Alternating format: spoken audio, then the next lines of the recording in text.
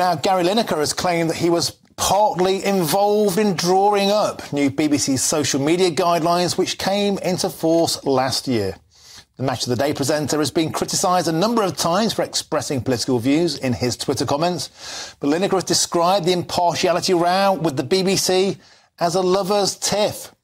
Well, join me now to discuss this, the former executive editor of the News of the World, Neil Wallace. Neil, here we go again. Lineker is writing the rules. He's marking his own homework at the BBC.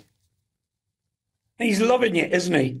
He's really, really loving rubbing the nose of the BBC in what he's doing.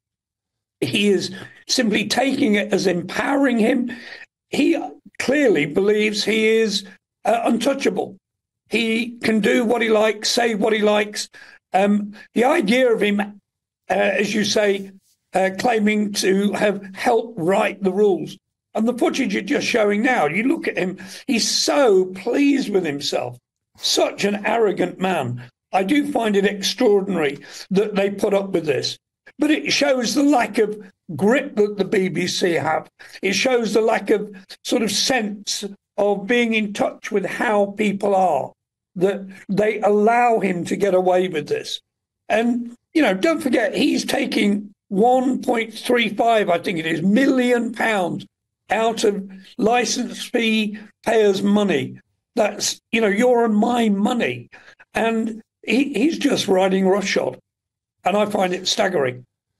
Well, Neil, he's not only writing the law, that basically puts him above the law. This latest revelation, Neil, it just says that Lineker is unsackable. He can say whatever he wants with impunity and damn the consequences.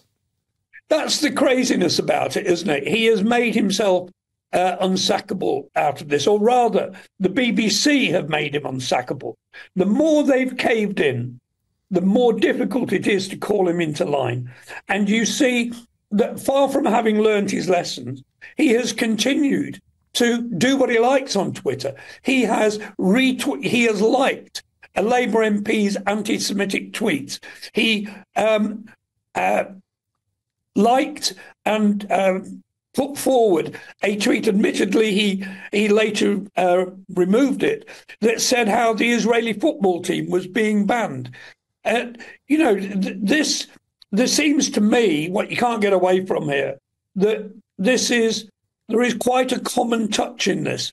And that's something to do with anti-Semitism. And I think the BBC, who really have a problem with this anyway, really need to get a grip on it.